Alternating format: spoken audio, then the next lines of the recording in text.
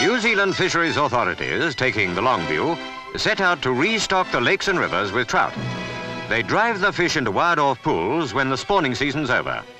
Well and truly trapped, trout, which have only had anglers to fear, don't know what to make of the new plight they're in. Under the best natural conditions, there's always a big wastage of eggs after spawning. This way, they are saved. Millions of eggs are collected without the least harm to the fish.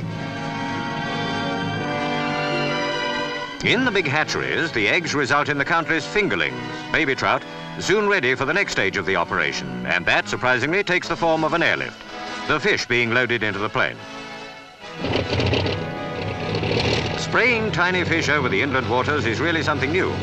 So the fisherman, very pleased this year, can look forward to results equally good in 12 months' time, because those aircraft get everywhere.